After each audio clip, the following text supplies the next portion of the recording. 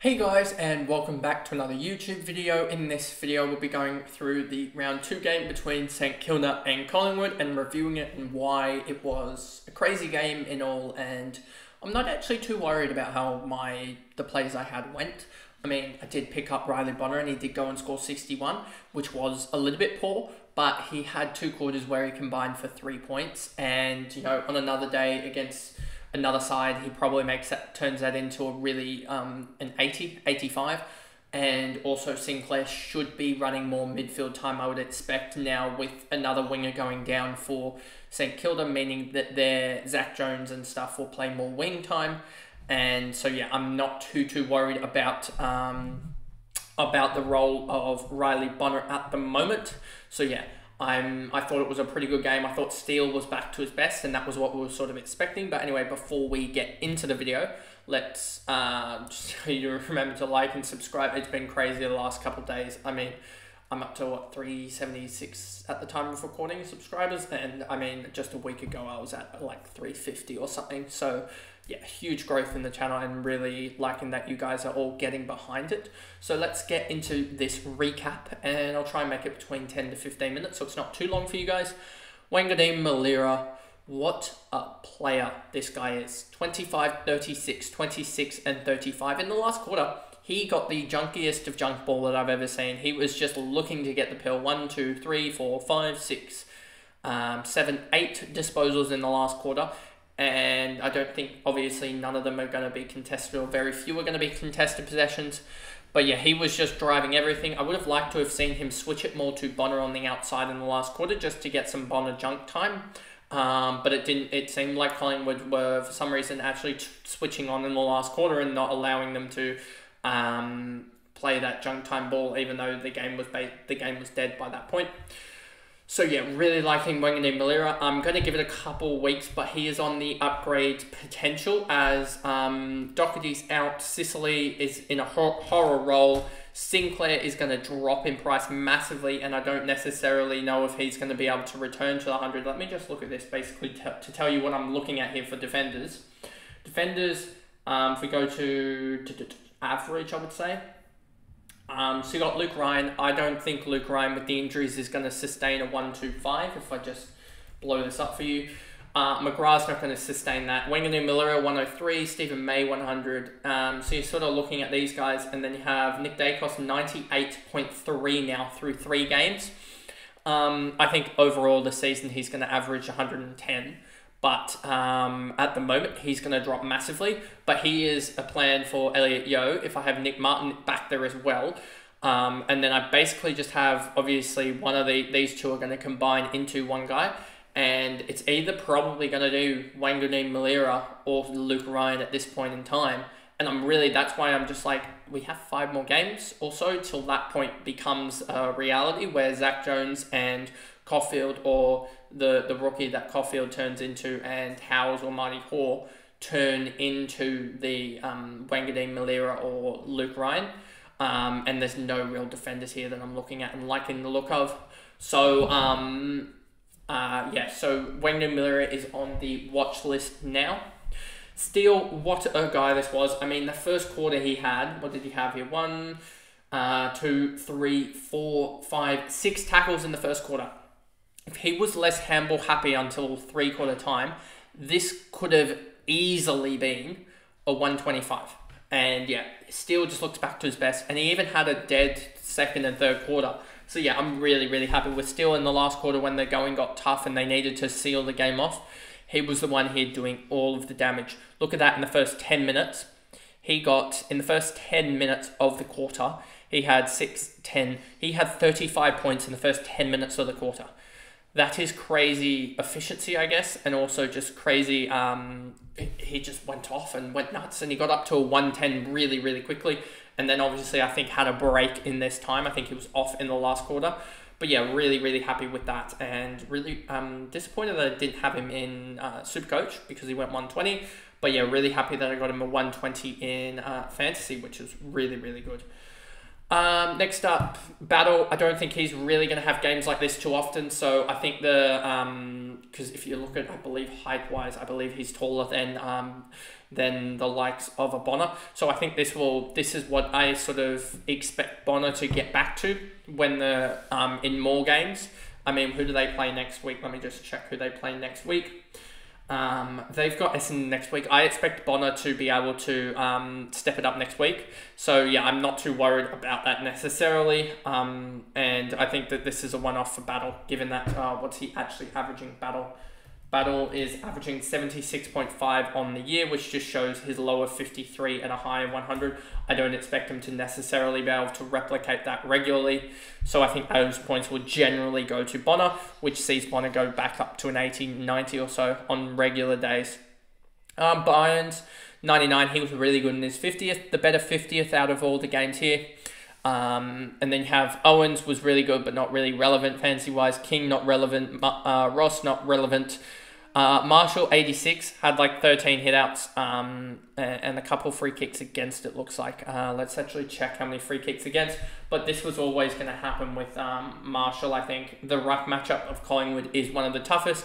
And if you look at that, you look and think about Marshall. He went 118, so he was minus... On his usual average, he was minus 32 on Collingwood. And we saw Brodie Grundy go 53. So does that mean that Brodie Grundy should regularly average 85? And we also saw, you see 4 free kicks and 3 free kicks again. So Brodie Grundy probably has the potential for even more growth.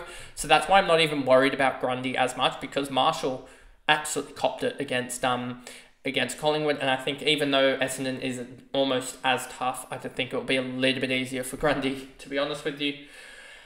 Windy, 83, he looked really good in the midfield. He potentially is an upgrade, is a potential target if you need to go up from the likes of a Caulfield, but we'll give Caulfield another week and see how that is, as Windy is priced at 568, so I think you can go up from him, but I don't know whether he has necessarily that game that to get those 100 scores that will really help his break even.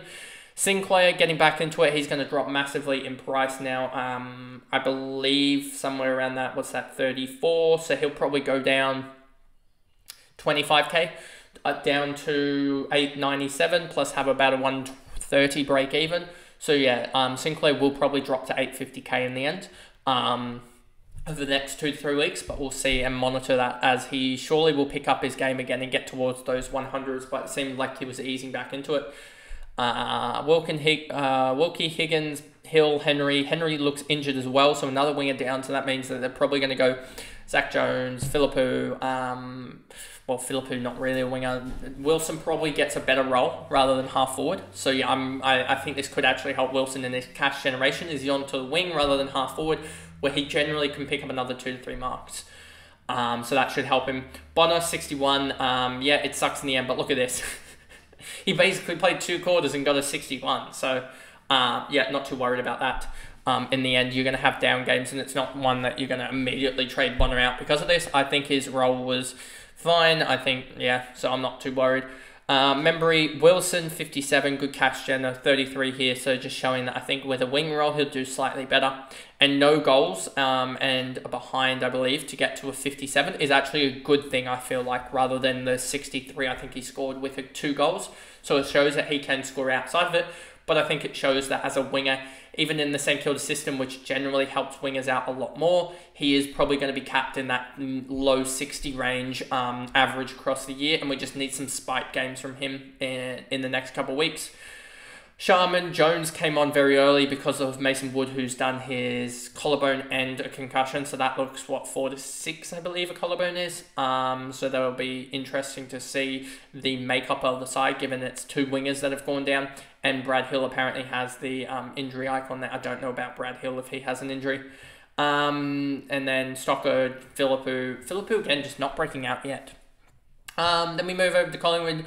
Josh Dacos, the only one that really actually tried, it looked like, to be honest with you. 31, 26, 14, 32. They are not accountable for their man at the moment, and that is the biggest problem, and that really is a problem of mindset, and that can reek through, and that can take a couple months to fix almost. So, yeah, they look down and out, and top 4 is basically killed off for Collingwood. They need to win 17 of their last 20 games to get top 4, I believe. or 16 of their last 20, and they still have to play. They still have to play Melbourne, Sydney, and Brisbane. They have to play Brisbane twice, Melbourne and Sydney. So they still have at least four tough games. Alongside, I don't know if they play GWS again. Like, let's just look at the Collingwood fixture again, and you'll see exactly what I mean by that they're struggling. That they really are struggling. If we go here by price, quickly, I don't want this video going too long, and then we go to fixture list, you'll see they still have Port. They still have 1, 2, 3, 4, 5, 6, 7, 8 tough games to go, and they can only really, for top 4, lose 3 or 4 of them out of the 8 games. And especially if you start losing all your tough games, it becomes increasingly more difficult to qualify for top 4 because you're giving the other teams around you tough wins. If you give Swans 2 wins against Collingwood, well, they're most likely going to pick up those easy wins against, or the wins against North Melbourne or West Coast, etc., and Richmond around them. So that means that they're already 2 games ahead of you. So the 2 games, you have to pick up 2 games somewhere, which becomes increasingly harder. So it's almost like the more you lose to the teams around you, the harder the bar goes progressively higher to get to that top 4. And so, yeah, I think it's something like a 18 or 20% chance that they get, I think it's even 18% or 20% chance they make finals from 0-3, let alone top 4. Lipinski, Cameron, Pendlebury, Elliott, Crisp, Mitchell looked actually all right in the first little bit, but fell away. I think he's still nursing something. Maynard, Myercheck, Moore, Cox, McGuinness looked all right for a 64. Could be a 285k, just looked, he's not going to be a forward target. And Nick Dacos, this was good to see as a Nick Dacos non-owner, that he went and only scored a 61, and that included quite a lot of junk time stuff in 6, 8, 11, 13 points in junk time, and he still couldn't get up to anything substantial. And that 61 basically knocks off the 61 from Bonner, and it means that realistically, he may only burn you 30 or so points. Say you have an 8. Well, basically, look at it like this. Basically, take your lowest score in your best 18 when it comes to weekend, and take Nick Dacos as a 110. And that'll be the difference between what you actually burnt from Nick Dacos having a game like this. It could be anywhere up to 50 points. I think it will land around that 40-point burn. As I think the lowest score will be a 70 in your best 18. I think a couple of rookies will pop, but to have that 61 also in your system, it really doesn't help his cash holding, I guess, as he's going to drop, I believe, roughly 38 to 39k, I think, or maybe 37k, and have a 140 break even, and a 37k drop will see him drop to 960. And remember, you bought him at 982, 960 with a 150 break even. That will be tough for him to match next week. So I wonder if he's going to drop even further. And we may be able to pick him up post-buy, those people that don't have him, for roughly 930, 920, 910, somewhere around that region, especially if he gets tagged again by McGuinness. And then you have Drew on him as well. I may just pick him up post-buy out, just because it's best 18, and even against Drew, I think he could still pull a 110, 120. That would be better than an Elliott Yeo. So yeah, that's what I may do. It may be a maneuver to get him in, just to get, well, not guarantee points, but just later on in the in round 6, to Elliott Yeo may score 80, and to just grab him off the bench, Nick Dacos, I can basically get a projected 30 points gain on field. Which I think would be better than, I think, all the rookies, etc. Because it gives another week for rookies to gain cash to be able to make those maneuvers, because I don't think the rookies will be ready to pop yet up to any premiums, unless there's a fall in premium, etc. That roll returns and whatnot. So then we go going down further. Schultz, side bottom, McCreary, Quaynor, Frampton, Hill, Howe, DeGoey. Again, like we said, I remember in pre-season saying, DeGoey is an impact player. He's going to have a game like a 60. No, he had a 28. And this is why, and I think this almost encompasses the whole of Collingwood at the moment. is that their star players aren't living up to it. And yeah, this was just a shocker of a game by De Goey, considering that in red time he had, what's it now? Only 5 points in red time, it looks like, actually, here. But he actually got off to a really good start, got to 14 very quickly, and you're thinking, oh yeah, this is good, and had 14 for the rest of the game. So that just shows you, I think, how much, I guess, he had a -2 last quarter. So yeah, it just shows you De Goey is going to have games like this, but never pick impact players unless they're like Harley Reid and they're a rookie price player, because impact players do not scale well in AFL fantasy. This is why someone put Nick Blakey in their side, and I was like, don't go Nick Blakey, even though it looks like it, because in the end he is an impact player, and he's gonna have games where he scores 100, but he's also gonna have games where he scores 60, and you need a player that just racks up the pill. That is the way fantasy is at the moment. And if you want to be able to pick impact players, you go to the Supercoach. But that is pretty much the video there, going through the St Kilda Collingwood game. Hopefully this gets uploaded at 10 a.m. so that you guys can see it. If not, maybe 11 a.m. And then that will get you guys through to the game tonight. Who is even playing tonight?